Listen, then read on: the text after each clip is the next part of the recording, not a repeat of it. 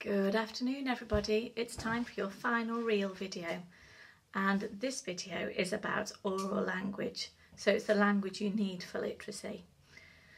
Basically, for any child, for any adult, you can't write and read without having those language skills. You need to have oral language as a foundation to literacy, so it's really, really important. You need to be able to speak it and you need to be able to understand it. A child needs to hear a word 40 times in context to actually really deeply understand its meaning and how they can use it in their world. So speaking and understanding is key. So again, there are 4 elements to the REAL project. The first one being opportunities for oral language. So this is those really valuable conversations that you have with your child. The best way to introduce new language and new vocabulary is through play. So when your child is playing in an imaginary world or creating a story with their toys, join in.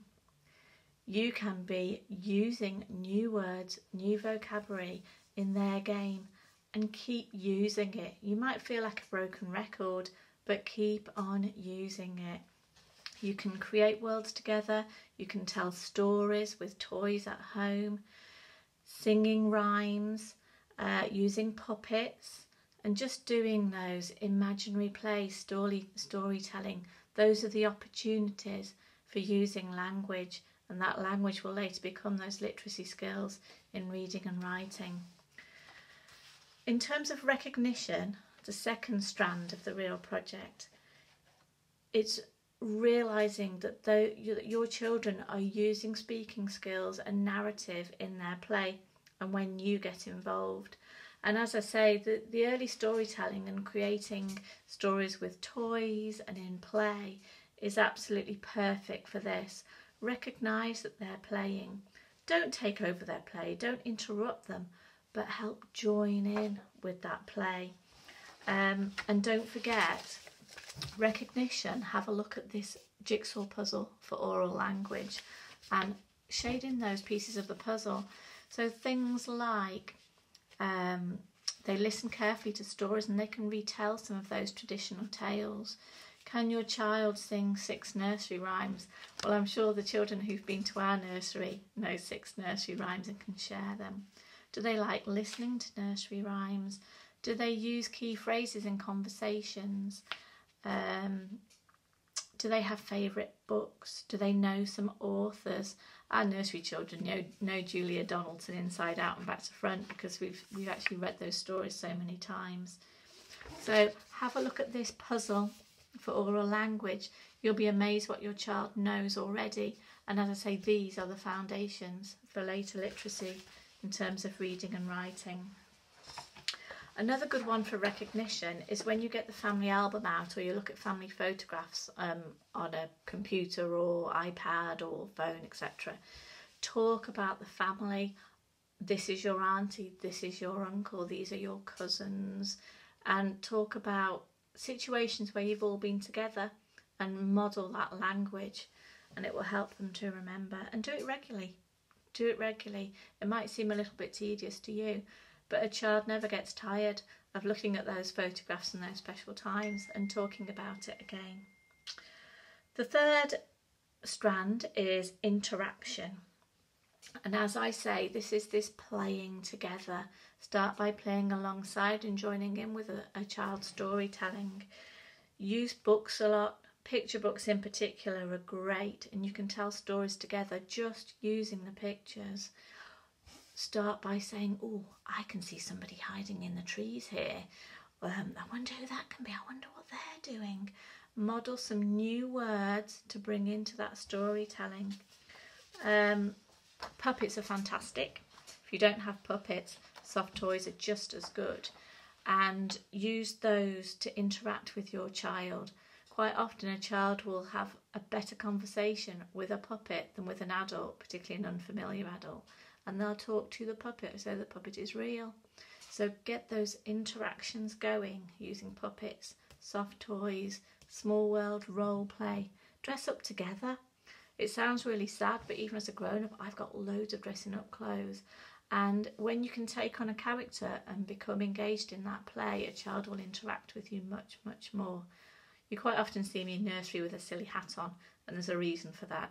The children like to play with you. They like to engage with you and have that interaction where you're using language together. And the fourth element, of course, is modelling. You are their first role model. You are the person that they spend the most time with, so you have the most important job to be that role model for them. You need to talk through everything you're doing. It's almost like thinking out loud all the time, because those are opportunities where you can introduce new language and familiarise your child with language that they'll need for later life. So if I'm writing something in nursery, I'll say to whoever's close by, whoever's listening to me, oh, I must write that down on a piece of paper. I must make a list. Oh, that's the third thing on my list. I already have empty boxes, sellotape and glue. Let's add some more things to my list. I'm actually vocalising what I'm doing all the time. It seems a little bit trivial, but actually those ears are working, those brains are working, and they're taking it all in. I'll pick up a book and I'll say, oh, shall we choose a non-fiction book today? Shall we choose an information book? Can you show me what's on the cover of the book? Oh, what do you think that might be? Oh, I can see something really interesting here. So use your books, use your toys, be a model for everything that you do. I'm going to pick up the recipe book. Shall we look at some recipes together? Oh, that's a fantastic illustration of a chocolate cake. I wonder what the ingredients that we need. Let's have a look. So talk through. Even those words that you think are ridiculous, they're enormous, your child's never going to remember. They will amaze you because they're sponges. So use those large words. Be ambitious in the language that you're using so that your child will be picking up those words as well.